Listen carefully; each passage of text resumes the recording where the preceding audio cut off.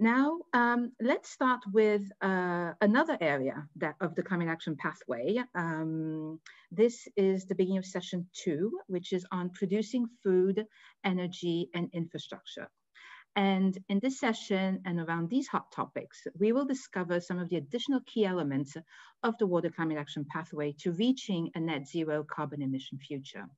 For those who have just joined us, I am Maggie White, I'm the Senior Manager for International Policy at SIWI, and your MC here and in that capacity, would like to share with you just a few housekeeping elements. The event is recorded, live streamed on YouTube. The Zoom platform that you are on right now would run continuously throughout the day. And we really, really hope that you do engage with us via social media, through the SIWI, IUCN, AGWA, CDP, and UN Global Compact Twitter handles. And don't forget the hashtag Race to Zero. I'm very happy that we're able to offer you French and Spanish interpretation also. And just use the globe icon at the bottom of your Zoom screen if you'd like to switch to another language.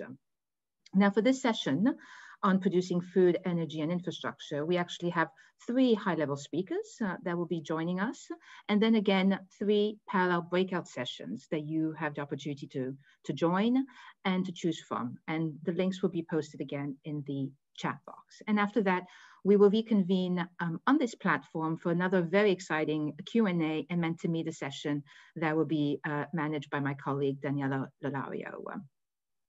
Now, in wanting to lay the scene when it comes to water resilient solutions in relation to producing food, energy, and infrastructure, I would like to welcome Ertharin Cousin, who is a visiting scholar at the Center on Food Security and the Environment at Stanford University and former executive director of the World Food Program. The floor is yours, sir. Thank you very much, and good morning to the SIWI family. And I'm so honored to be a part of today's Race to Zero. And it's not just today, it is the work that we must continue to perform together to ensure that we address the issues of food security, as well as water and energy security. Our industrial agriculture system globally has never been more productive, more efficient, and some would even say more effective. But the reality is, it is not sustainable. It's not, nor is it agile. And the challenge is that the water communities, the food community, and the energy community, we all work in silos when all of our issues are interconnected. The resolution of the water issues, as was just described for cities, is directly related to the resolution of water solutions as it relates to agriculture and a more sustainable and productive agriculture. And so our challenge, and what I am hoping that as I leave with you here today, is the challenge of recognizing that it's not WASH or agriculture, it is both. That we must remember that today, in fact, fuel for tractors, transport, and energy for fertilizer and other agricultural input production accounts for 10% of all greenhouse gas emissions. And that our food system accounts for approximately 70% of the clean water draws annually. Meat production alone uses 25% of all clean water on an annual basis. Food security, defined by the 3 pillars of food availability, food accessibility, including affordability, and food absorption, and absorption is also, of course, consumption, consumption, as we know, requires an adequate food digestion, which in turn requires access to clean water and sanitation. It's all connected. And today they're all under stress. Each of those systems are under stress. 2.4 billion people live with chronic water stress, more than 1/3 of the global population. And 690 million suffer from chronic hunger. And before COVID, some 135 million suffered from acute, severe food insecurity. And now with COVID, that number has doubled. And rising incomes have resulted in an increased demand for livestock and other nutrient-dense foods, including fruits and vegetables, which require more predictable sources of water. Total agricultural food production must increase, some would suggest, by 50% by the year 2050 to meet the food nourishment demand of a population projected to become 9.5 to 10 billion people. And if we continue to produce our agriculture the way we do, what that will mean is a global demand for water that is expected to increase 30 to 50% for agricultural production, and because it's driven largely by that increased demand for agricultural production. And at the same time, just today as we sit here, pollution and lack of infrastructure leave more than 880 million people without clean water access near their homes. And let's not forget that an estimated 1.3 billion tons of food is, or 1/3 of the global food supply is lost or wasted each year. This food loss wastes energy, water, and nutrition produced by the world's farmers. The challenges of water security and food security are not isolated to the poor and vulnerable or only to developing countries. Right here at home in the United States, we've experienced more acute and frequent floodings in the Midwest due to droughts and climate-affected green water reductions. And in the West, water access and stresses create ever more water security challenges directly related to our production, particularly of produce. So, and some would suggest that the solution to our sustainable food, our sustainable energy problems are increasing biofuels. But we know that approximately today, 40% of US corn is used to produce ethanol. And that agricultural production of soy and corn raises additional issues of sustainability. Because then we're using petroleum-based fertilizer. Those monocrops have increased water consumption, and we have the impact of monocropping on soil degradation. So creating of sustainable food, water, food and water security, as well as an equitable access to sustainable energy across all three of these issues requires working together, requires moving beyond our siloed past, recognizing the blind spots inherent in single issue solutions, which fail to consider and compensate for all the externalities of each of these silos. The nexus and climate change present yet an untapped opportunity that the advancements in data sciences can unlock to address these challenges. The ability to turn data into actionable insights and a better food system management is within our grasp. The academic, activist, and policy communities agree the way forward will require ag tech, food tech, and innovation. But we're challenged in agreeing upon what those solutions mean today for across all three of the subject areas.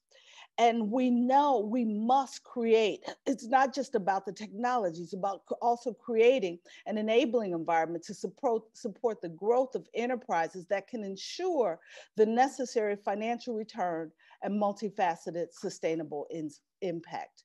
And that policy environment, we must create the global policy templates supporting national policy management between all three of the sectors with local shared implementation plans. With that policy framework, then technological advances, and we will have the critical platforms to address the nexus of the challenges between our food, water, and energy systems. Creating a more equal and more sustainable food system is not a choice. It's not a choice with our water systems. The future of food, water, and energy is the future narrative of our humanity. Thank you. Varian, thank you so much. And I know it's very early in Chicago for you right now. And you have just shaken us up with so much passion and very, very eloquently show that interconnectedness that we have between water, food, and energy. And one cannot be submissive to the other. They all have to work together and share each other. And it's in looking at that interconnectedness that we can address not only the trade-offs, but also the co-benefits that we can have and that the importance of that cooperation. And you used to work for the World Food Program, but I also would like to remember here that this year the Nobel Peace Prize went to FAO. And I think that's also something that we need, the World Food Program, to your organization. And we also need to remember that it's not only about big conflicts, it's also about local conflicts. A lot of the conflicts in the world, that is where it's happening, and very much related to water and food security issues. So thank you so much for putting this on the table and allowing me now to go towards Mechthild Worsdorfer, who is the Director on Sustainability, Technology and Outlooks at the International Energy Agency, and who previously has held several senior positions at the European Commission to bring in the energy perspective. Thank you, over to you. Thank you very much, Maggie, and thank you very much for inviting me for that important Water Day and the discussions so far. And I'm delighted to join you here from Paris. It's lunchtime, so it's a bit easier for me during the day. And I will concentrate on the water-energy nexus, but I was also delighted to hear from Ertharin just before me that it's a much more complex. There are a lot of interaction, not only between water and energy, but there's agriculture and other sector. So what you are looking in today, all these interactions and interrelations is quite important. So the International Energy Agency is based in Paris. We are working as a global energy organization. And I have a few slides to share, and I think you will set up the slides for me. So if you could eventually start, I have 6 slides. Mechthild, I'm very sorry, I didn't receive the slides. So if you have them on your laptop, please do go ahead and share your screen with us. Okay, then I need a few minutes. I was told that you had got them, but let me find them on my screen. Wonderful, thank you, Mechthild.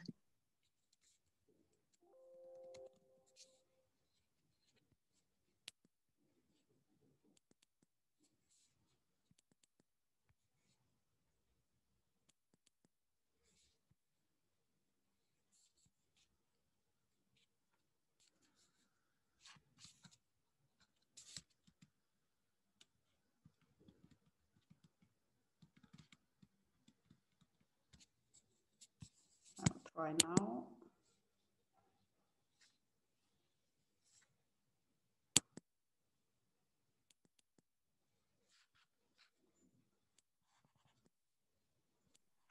Wonderful, we see them, thank you. Okay, do you see them in full? Not yet, so you have to go to presenter mode, exactly, wonderful. Okay, sorry for that. So I will say a few words today about the impact of the COVID on energy demand and greenhouse gas emissions. Then I will underline what are the sustainable pathways to go to net zero. And the International Energy Agency has done multiple scenarios, but there are a couple of things we need to take into account, because often we think about net zero pathways that we are only looking at the future, the new power plants, the new things. But we have done also some analysis, and it will be shown very briefly that a lot of emissions right now are coming from existing infrastructure, from existing power plants, from existing work and things we are doing. So we are looking at in the agency on the energy transformation, not only in the power sector, but also industry and building. And in order to get to net zero by 2050, it's very clear we need to get everyone on board. We speak about our governments, but also companies, citizens. It's really a joint effort. And in the clean energy transition, we can see even an increased linkage between energy and water. And in order to make it a joint exercise and a success story, it needs to be really properly managed. So because a low energy pathway, a transition to a low carbon economy, that can also put stress on water, and if it's not managed well. So in order to, I will show the linkages, climate, energy, water needs to be properly managed, that we all get the benefits from it from a climate and economic point of view. Just a short background, we all experience a very special year from an economic health point of view, but also from the energy sector. The COVID-19 pandemic has year by year, and our estimates are for 2020, that energy demand will go down by nearly 6%. That's oil, gas, and coal. And to a lesser extent, there's some good news, for example, that renewables are more resistant to the pandemic, and they are doing slightly better than others. But also investments are going down in energy to nearly 18% this year. And as we can see, as a matter of fact, we see a drop in CO2 emission expected to be by -7% worldwide by the end of this year. So this hasn't been seen since World War II. So it's linked obviously to what I said before, energy demand going down, transport is really airplanes and others where oil is mainly used is going down. And that is a temporary thing. What I want to underline here, that we need structural changes to cut emissions, and we need to put our sustainable recovery plans high on the agenda and include clean energy transitions in these recovery plans to make this drop in CO2 emission a permanent peak in 2019 and 2020, and learn from lessons before that there is no rebound of emissions. So this is really very, very important. When we look at our scenarios, the World Energy Outlook came out a few weeks ago. We have a standard scenario where we see, which is called STEP, Stated Policy Scenario, where we see a plateauing of emissions over the next decades.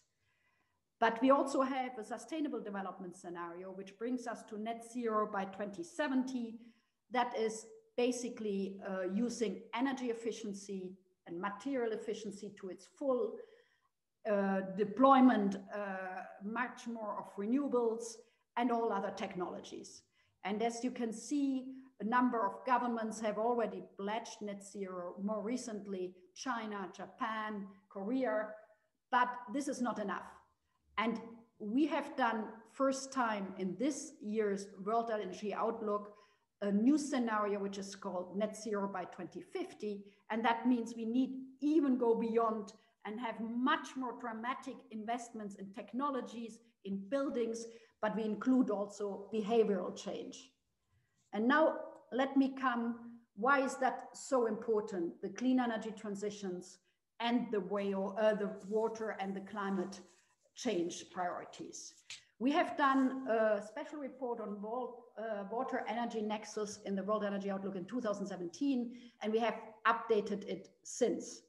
So this is analysis quite recent, but pre-COVID, where you on one side see energy sectors, water consumption, 2014, and the preview for 2040, which is seeing increased water consumption, which is underpinned by more increase in biofuels production, in nuclear power, but also there is a shift to advanced cooling technology in thermal power plants that withdraw less water, but that consume more water. So this is going in the direction of more water use for energy. The same is true if we speak about water sector energy consumption. The need for water gets more energy intensive. So we can see, as you see here, by 2040, global energy use in the water sector more than doubles. And this is mainly due to desalination, water transfer, and more demand for wastewater treatment. The good news here is that there is also a huge untapped potential for energy savings in the global water sector. And that's what we need to focus on. We need to look at how to reduce leaks, increase efficiency of water waste treatment, and energy recovery.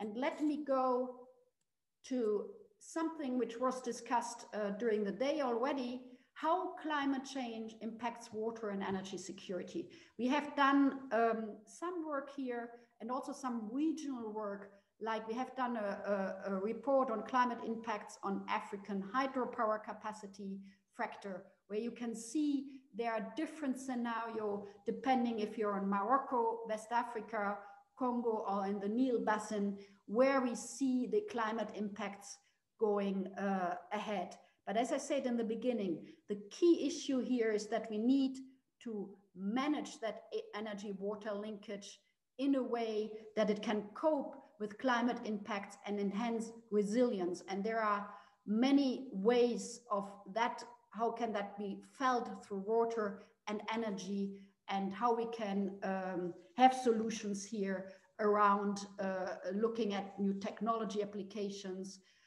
more efficiency, and look at this interaction. So let me conclude.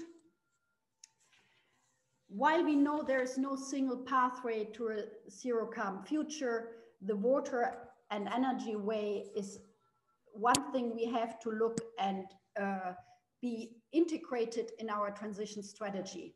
That is a very critical factor, and that is not done enough. So the day-to-day and giving all that discussions around how to do it is absolutely welcome and needed.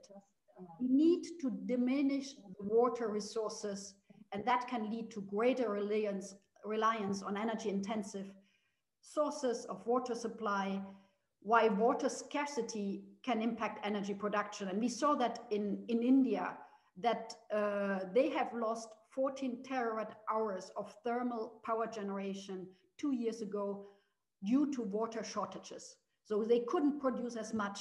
So we have to have a coordinated action on our sustainable goals.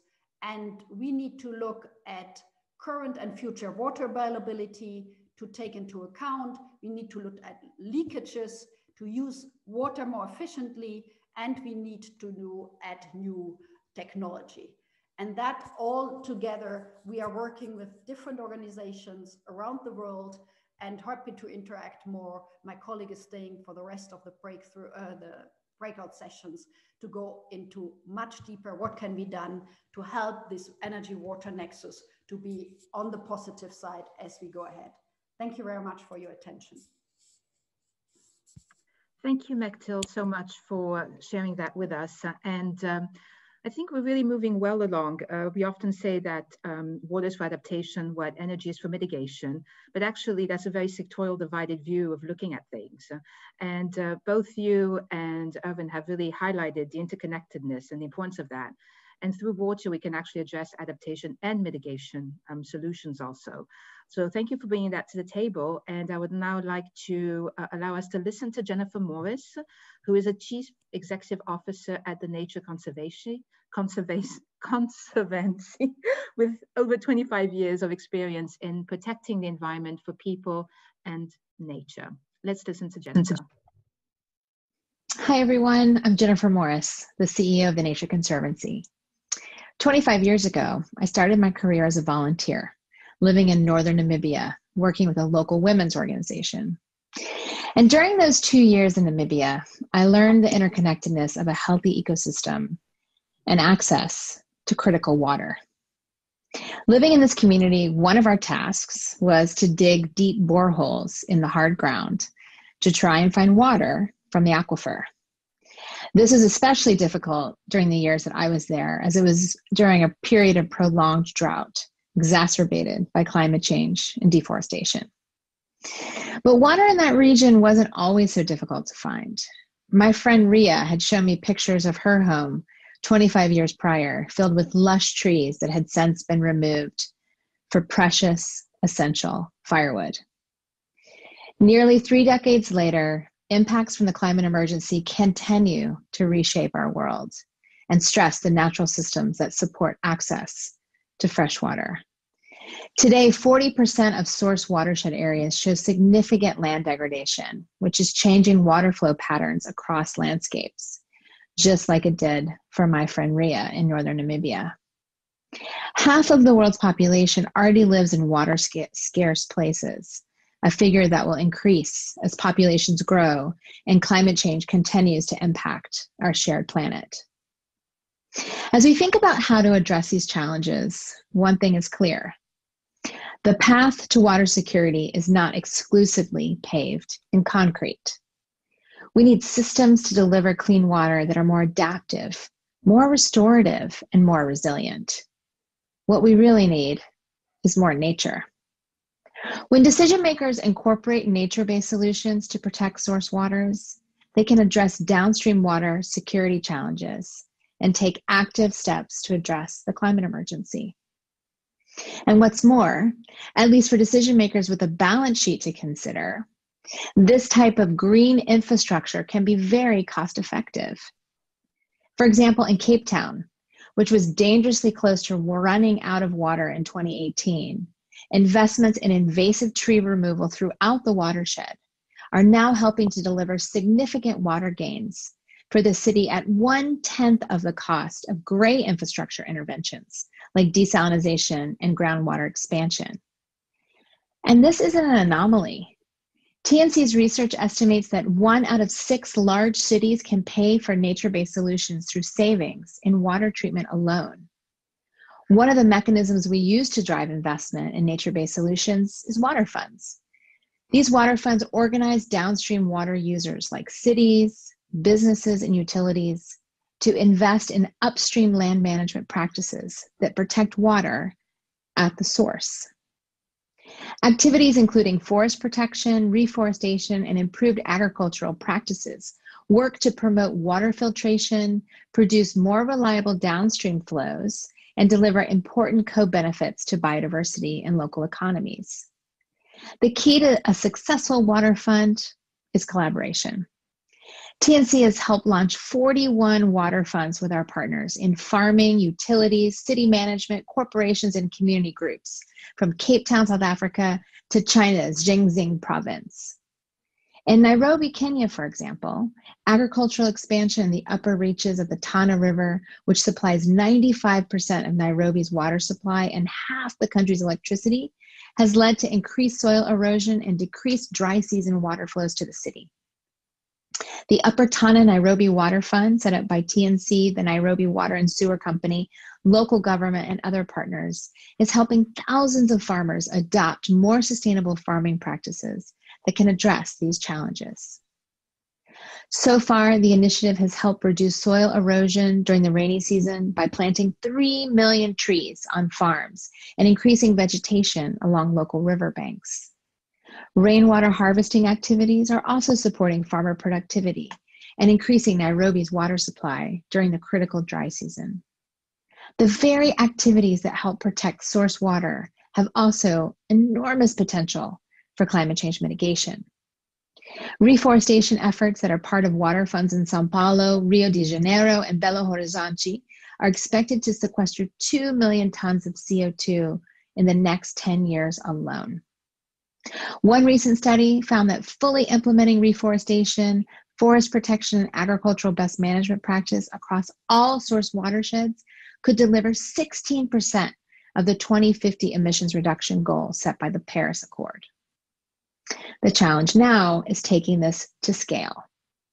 It's on all of us, a community, to champion and elevate the role of nature in source water protection around the world as a key tool for achieving water security. We must continue to make the case for nature-based solutions and provide the technical assistance, policy leadership, and financial mechanisms that will get more of these projects off the ground. With the right support, there is an enormous opportunity for local and national governments to move this work forward, to prioritize nature in their water infrastructure planning and deliver multiple benefits to communities, biodiversity, and our precious climate. Ertharin, Mechthild, and Jennifer, thank you so much for these inspiring insights and for laying the ground before we go into our breakout discussions. Those will be centered around one transformative solution that showcases the power of water in climate action.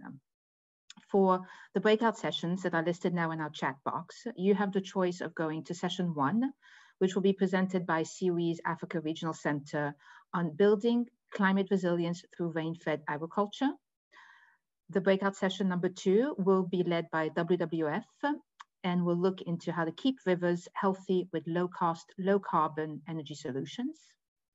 And the third breakout session is led by John Matthews from AGWA, who will present the fascinating story of climate bond standards and water infrastructure. Hello, everyone, and welcome back from your breakout sessions. I hope you enjoyed the discussion. My name is Daniela Lerario, and I'm speaking from São Paulo. And I'm with the High Level Climate Champions team supporting the Water Day to Race to Zero November Dialogues. It is a pleasure to be here. Today, I'll be guiding you through the Q&A portion of the session, and we'll be trying out some creative ways to bring you back out of the deep dive conversations you just had in the breakout sessions and reorient you towards your own individual and organization's commitments and actions. To bring a bit of levity into the session and make sure we give enough time for people to reconnect, we have prepared some Mentimeter polls for you in the audience. For those of you who never joined or used Mentimeter, just go to www.menti.com and use the code 9653834. It's on the top of the slide and also on the chat. So the first question is, how many gigatons of carbon could be saved by changing the way we use water to grow rice?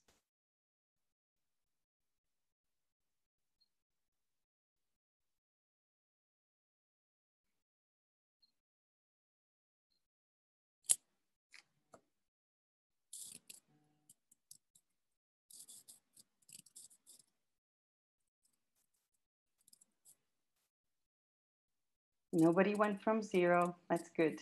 So we have 2, 14, and 110. Only 3 people. Come on. How many gigatons of carbon could be saved by changing the way we use water to grow rice? For those of you just joining now, we're coming back from the sessions. I'm Daniela Lerario.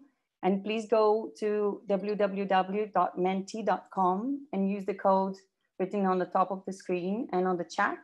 9653834 for a little bit of interaction.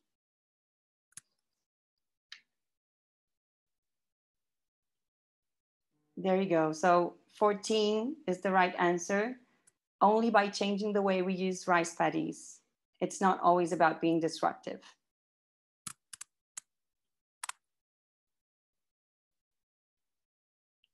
Now, what proportion of global GHG emissions does the use, storage, distribution, and treatment of water approximately account for?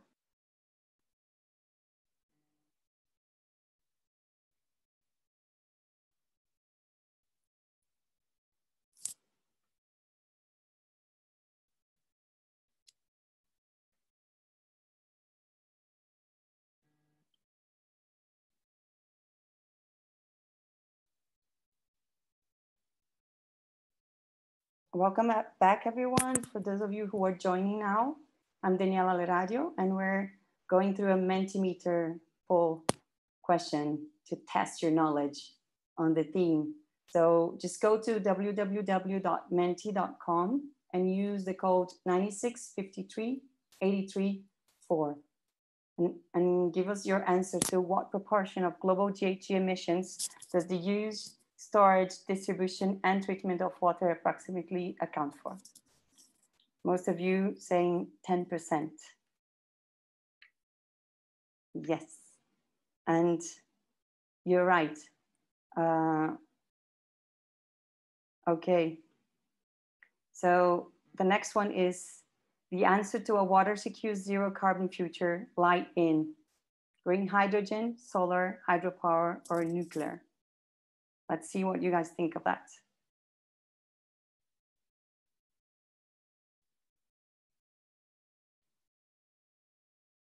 We have 2 for solar, 3.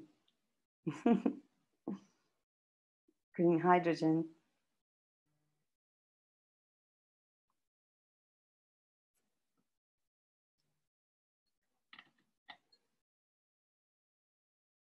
Seven for solar. Hydropower and green hydrogen are a tie.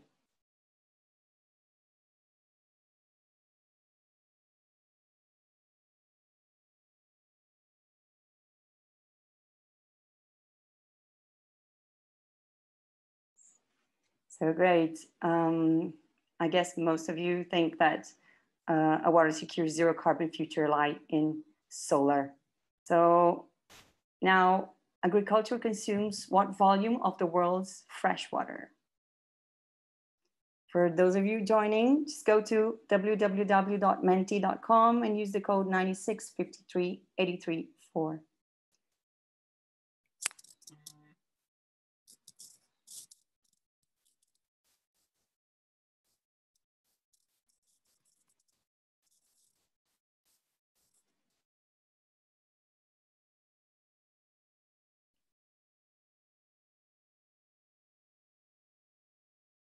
Most of you with 75%, and you are right, it's 75% of the world's fresh water.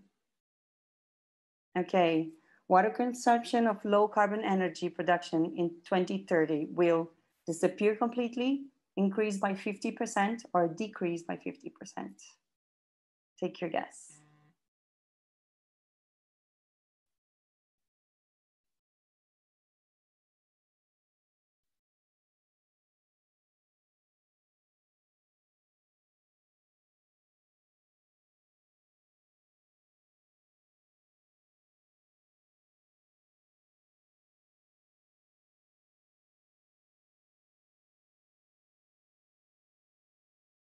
I see someone saying disappear completely. That's good.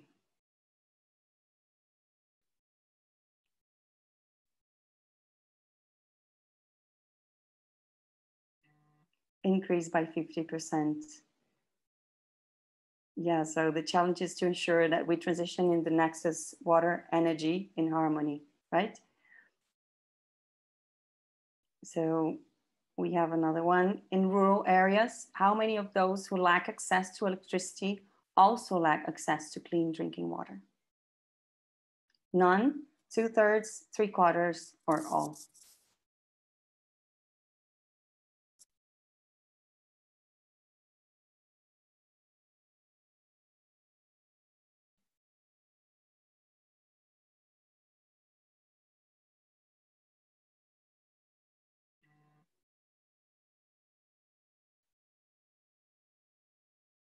Two-thirds, 3/4.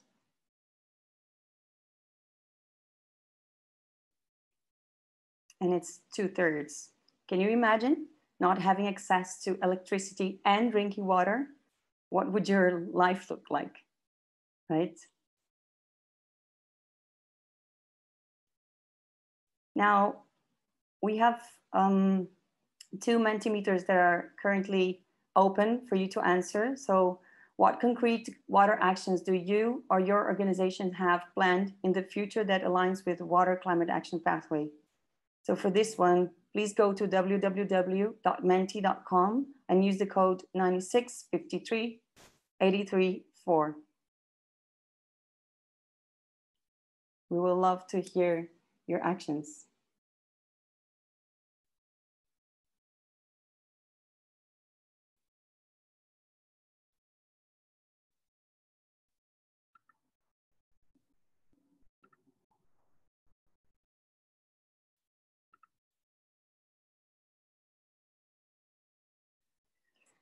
Microhydro 52 annually available. Very good.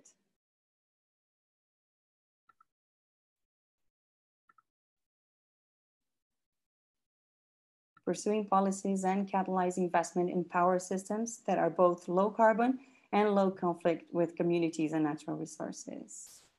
Low carbon pathways that are consistent with resilient communities and rivers. Develop off-grid micro-head solutions, IWA support for climate smart utilities, resources, capacity development, and community of practice. Thank you for the interactions. We look forward to seeing more and more in that Mentimeter. So now I'd like to invite each of the breakout session spokesperson to take the floor and share with us in 45 seconds or less what solutions was presented and some of the key takeaways from your conversation. So for session 2, producing food, energy, and infrastructure, the transformative solution on agriculture and food, building climate resilience through rain-fed agriculture. I invite Shanani from SIWI Africa Regional Center to please read out our summary points. Thank you. And yes, our session was on building climate resilience through enhancing rain-fed agriculture systems. And our main points were to explore how we can leverage climate financing for rain-fed agriculture. And one of the takeaways in this area is that projects need to work at the national level, working with accredited agency that would help with the project preparation and also presenting this project at the funders like the GCF.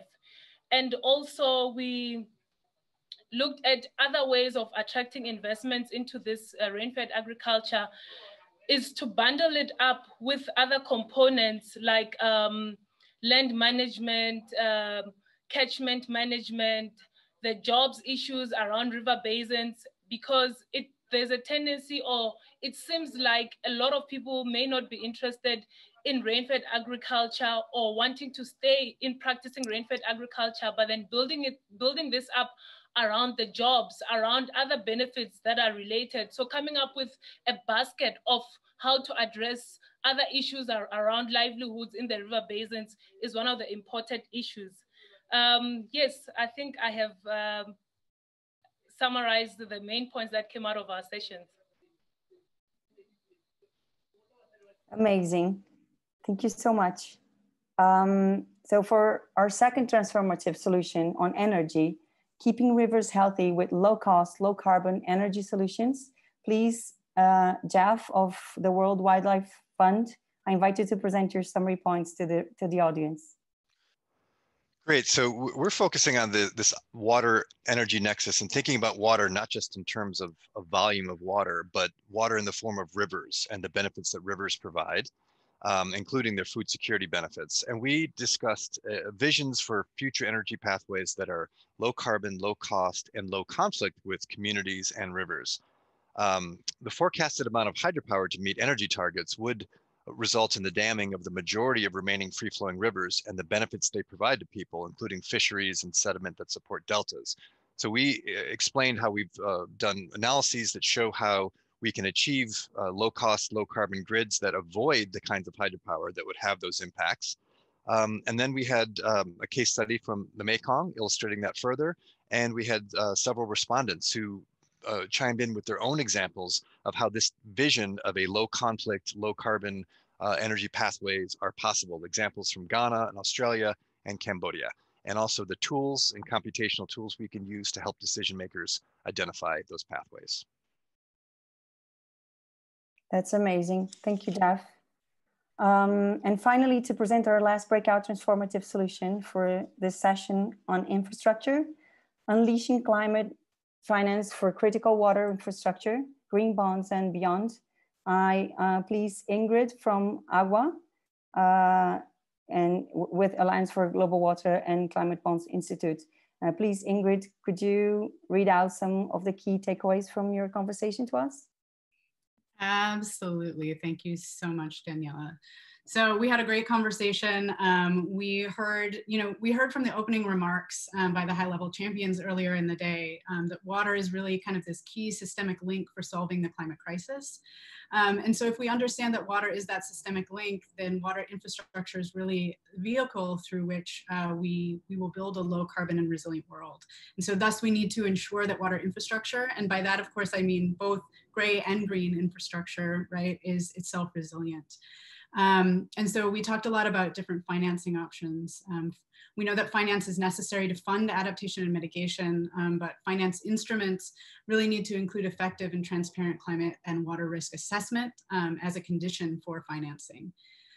This is because the long life of much infrastructure means that climate exposure is very high, and existing and new infrastructure should be designed to be robust to known risks and opportunities, as well as flexible for uncertainty and potential risks and opportunities that we don't know about yet. Our economic analysis approaches for infrastructure resilience should be adjusted so that the cost-benefit analyses can accurately reinforce robust and flexible adaptation options. And so John gave a presentation then on one such solution, which is the climate bond standard. We also heard from the OECD that despite intense and growing interest in nature-based solutions, or NBS, like green infrastructure, most of the funding thus far has been directed towards pilot programs. And so we really need to be starting to move to scale. There are some challenges and barriers to that, but there's also a lot of opportunities. Like, for example, adding NBS to policy vehicles like the NDCs and NAPs to help kind of mainstream at the national level. And then we also heard from the ADB, the Asian Development Bank, about some of the work that they're doing to make sure that their water investments and that their clients' water investments are resilient. They're working very hard to build country capacity, but there's still a lot of challenges related to kind of capturing the adaptation, additionality, and benefits of projects. And then finally, we heard from the kind of project scale from Sarah Freeman, who is working in Mexico City to build water and climate resilience for their water infrastructure. Today, more than ever, we have the opportunity and obligation to address current development challenges while also ensuring solutions. We need to make sure that we do not expose communities to additional long-term risks associated with climate. So with that, I will stop and hand it back to Daniela. Thank you, Ingrid. That's great. Some interesting messages coming through. So I'd like to thank you all the presenters and partners and the audience for the great discussion. SIWI Africa Regional Center, thank you, Shanani, WWF and Jeff, and AGUA and Climate Bonds Institute with Ingrid. We need to ensure a zero carbon resilient future through water. Maggie, back to you.